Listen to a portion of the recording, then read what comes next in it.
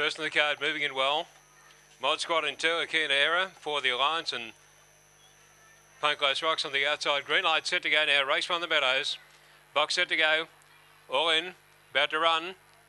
Set racing favourite Vespa Vale. A little bit slow to begin. Got a Pratt there from Mod Squad shortly after the start, and Baby Eden went to the lead around the first turn and led to the back straight from Rock and Roll. They're getting through on the inside. Mod Squad to be second, 5 behind the leader though.